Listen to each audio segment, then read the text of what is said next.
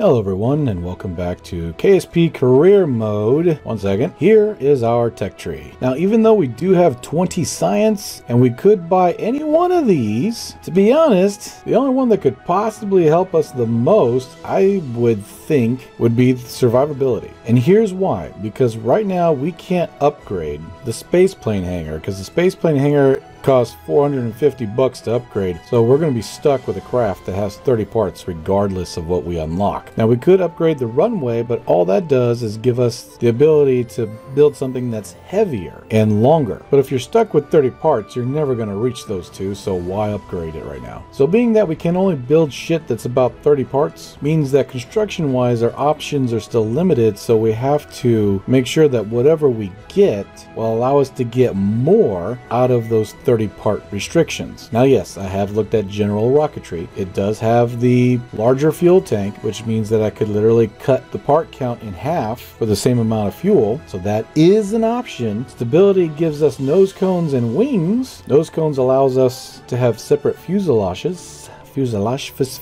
You know, I'm fucking I cannot speak right now. But it also gives us larger winglets, so we don't have to paste together a whole bunch of little ones. However, at this point in time, survivability also gives us another science part. What this means is that we can go all over the map again to what we can reach with our current tech, and possibly squeeze out a little bit more science. Also, the service bay helps out when we go into orbit. It can hide all the science stuff inside of it. So choices, choices, choices. However, let's not forget the real reason why survivability would be our best bet right now. It's because right after survivability is basic science, which unlocks the battery, as well as a slew of other scientific stuff we can use, and the Stay Putnik probe core. With this, we can test out experimental craft without having to endanger living crew members. I think I'll go ahead and accept this one because we are going to go back up there. So this is a science data recover from space around Kerbal. We can definitely do that. All right, we're going to unlock survivability. Man, I don't know. If we unlock general rocketry, we'll be stuck having to get another 15 science just so that we can unlock the batteries, which is in our 45. That's 60 science. That's a lot of science, and all general rocketry will do is just help us get bigger fuel tanks, which by definition could make our vehicles larger with more range. Okay,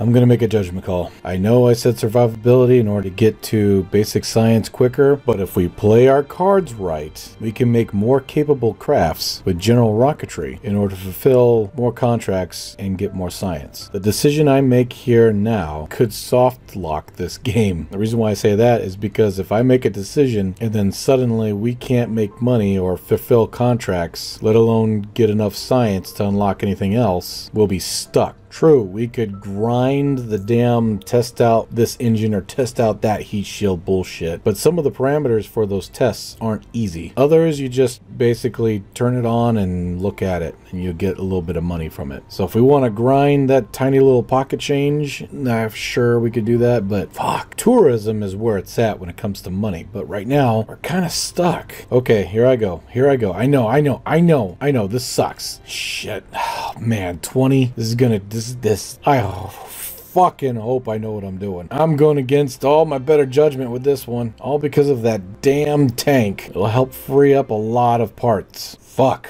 may our Kerbal children have mercy on us. All right, it's done. No more complaining.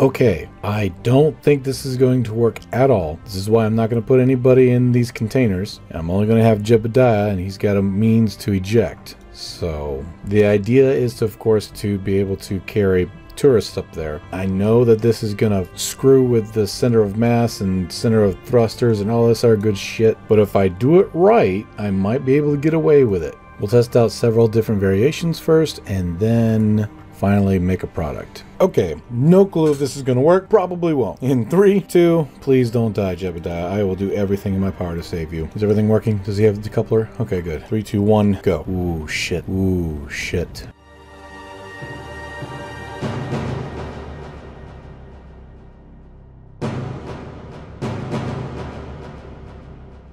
Oh, no you don't, no you don't, no you don't, no you don't, no you don't.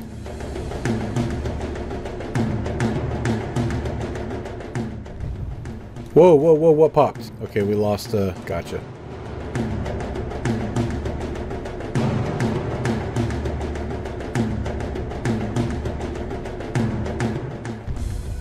I knew that would pop. The back fin seemed to be stabilizing pretty good.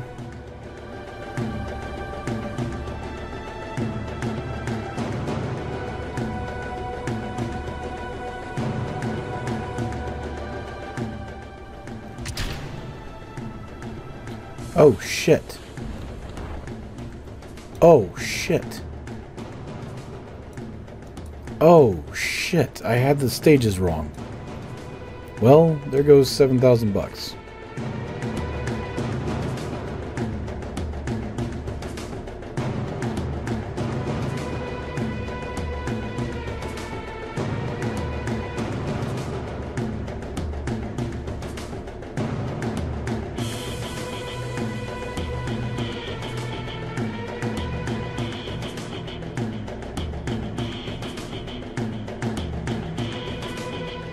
Okay, alright, it was way too close last time. If I see anything I don't like, we are bailing. In 3, 2, 1.